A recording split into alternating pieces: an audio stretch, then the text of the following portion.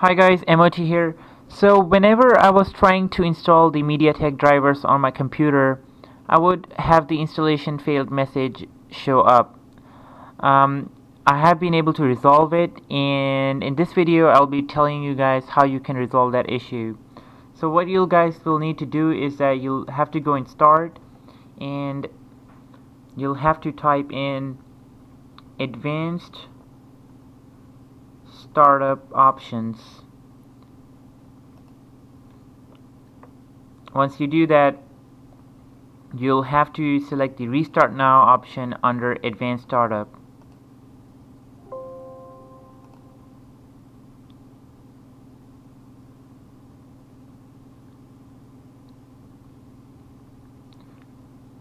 From the menu, you'll have to select Troubleshoot,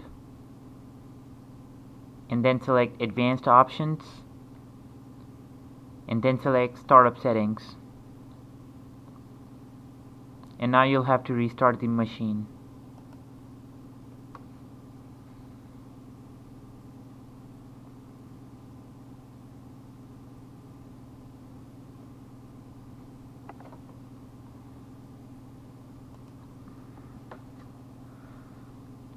Once you do that, you'll have to select the option which says Disable Driver Signature Enforcement.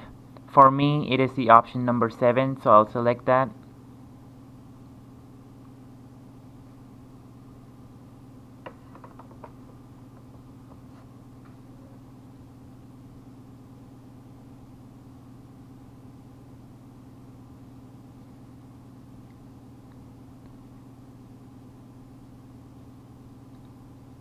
And once your machine reboots, you should be able to install the MediaTek drivers on your machine.